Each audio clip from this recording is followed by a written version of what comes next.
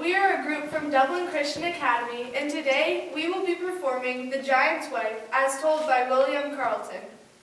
Many years ago, in the north of Ireland, there lived a giant named Finn McCool. That's me name! One thing Finn was said to have done was make a road that crossed the sea from Ireland to Scotland. You can still see what's supposed to be the first stretch of that road. It's called the Giant's Causeway, and it's a group of great rocks all fitting together. Now, this story happened while Finn was building his road. At the time we're talking about, Finn was a worried giant. He'd been told that another giant called Cuchulainn was looking for him to challenge him to a fight. To find out which of them was the strongest. Ah! The thought of meeting him face to face made Finn shake in his boots. Well, when Finn had been away from home a good many months, he took it into his head to go home and see his wife. A fine woman named Una. It was 2 counties away, but sure that wasn't far for a man like Finn. He pulled up a fir tree by its roots. A full-grown tree, mind you. And stripped off the branches to make himself a walking stick. And off he set. And in no time at all, he reached his own mountain and his house he built on it. And there was Una to greet him. Una, me love! Ah, Finn, it's glad I am to see you. I hope you're a bit hungry, for I fixed a little something when I saw you coming. She sat him down to a grand meal of 3 whole roast oxen, 30 boiled cabbages, And a pile of her best bread loaves, which he just taken from the oven. A finer cook never filled this great belly. But Una could see that her husband was worried about something. What ails you, Finn? Ach, Una, it's this Cuchulainn. Finn told her how the dreaded giant was looking for him. And every time I suck me thumb, I get more worried about him. You see, Finn had a magic thumb, and every time he sucked it, it would warn him of any danger. Now Una was worried too, but she had an idea. Go now and look across the mountain for his coming.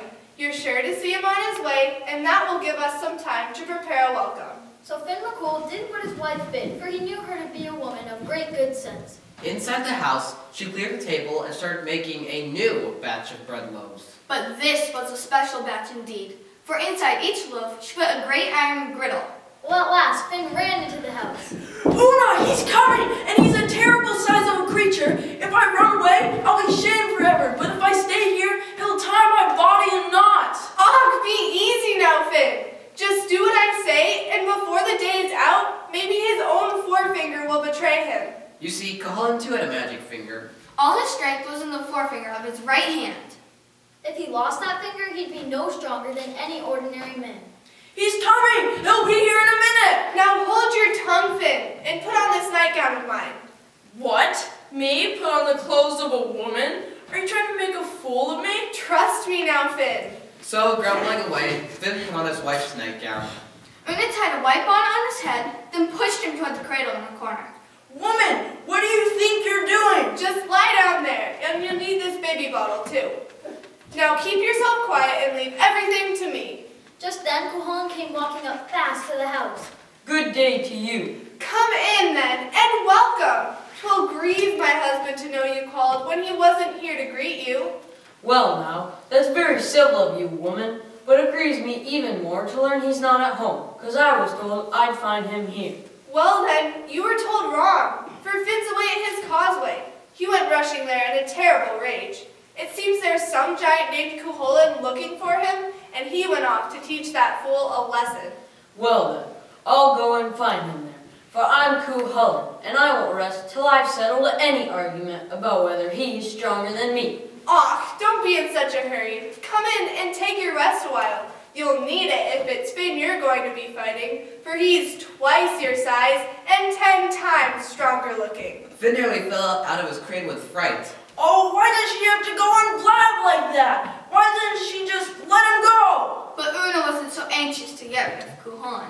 Now just set yourself down, and I'll have a meal ready in no time. I've got the bread all baked and a lovely pot of stew on the fire. Oh, while you're waiting, I wonder if you'd do me a favor. A cold wind blows in through that door this time of day. Would you be so kind as to turn the house to face the other way? Finn always does it for me when he's home. Certainly. Up he got and went outside. With no bother at all, he picked up the whole house and turned it to face the other way. Una was a bit surprised. because Finn himself couldn't have done it. She just made it up to frighten him, but she didn't let on when he came back in. Thank you kindly. There's just one other thing. I hope you won't mind my asking. Ask on, good woman.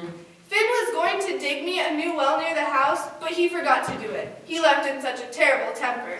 There's water under all that rock for certain. All you have to do is pull the mountain apart. All right then, I'll go and find it for you. Off he went again. From the front door, Una watched him put his big fingers into a little crack in the rock. With a couple of tugs, he ripped open the mountainside so the water gushed out. Now Una had made up that one too. So when he came back in, she again tried not to look surprised. Come in now and eat. She set his food before him with a big pile of bread loaves, the one she'd made with the iron griddles inside. Now that's fine-looking bread. Cuchulainn picked up a loaf and sunk his teeth into it. Ah! 1,000 thunderbolts, woman! What did you put in your bread? Why, nothing. What ails you, tall man? That's the bread my husband eats 6 dozen loaves of every day. You mean he eats this stuff? Sure, it is as hard as a rock, and I've lost one of me good teeth on the first mouthful. Didn't I say you were a poor, weak thing compared to Finn? Ah, yes, you'll regret the day he gets his hands on you. He picked up another loaf and sunk his teeth into it. Ah! I've lost me other front tooth. Man, it's a good job you never met up with Finn. It's more than your 2 front teeth you'd have lost. You're tricking me. I don't believe anyone eats bread like that. Oh, don't you now. Just wait till you see this. She picked up one of the loaves off the table and brought it over to the cradle where Finn lay dressed like a baby. This is Finn's son. Isn't he a fine little lad, just like his daddy? Here you are, me dove. Have a bit of bread. Goo goo, goo goo. Now, this loaf looked like all the rest, but Una knew this was the only one without an iron griddle. Una gave Finn a big wink. Then he took a huge bite that took away half the side of it. That's amazing. And you tell me this is Finn McCool's child? None other, so you can guess what size of a man his daddy is. He must have a powerful set of teeth. Oh, a grand set. Just slip your finger in there to feel them. Open your mouth now, baby. Let the nice man put in his big, strong finger. Cuchulainn slipped in his great right forefinger into Finn's mouth. Push it in well now, until you feel the back ones. He pushed his finger as far as it would go, Snap! Finn bit it off. Swallowed it. then leapt from the cradle. Aha! Now what did you say you do to Finn McCool? Cuchulainn gave a great swipe at Finn with his fist, But he'd lost his finger. And all his strength with it. so all he did was hurt his hand. Oh, yes, you'd better run. Now, Finn, don't be too hard on the poor thing. Finn chased Cuchulainn halfway across Ireland before he let him go.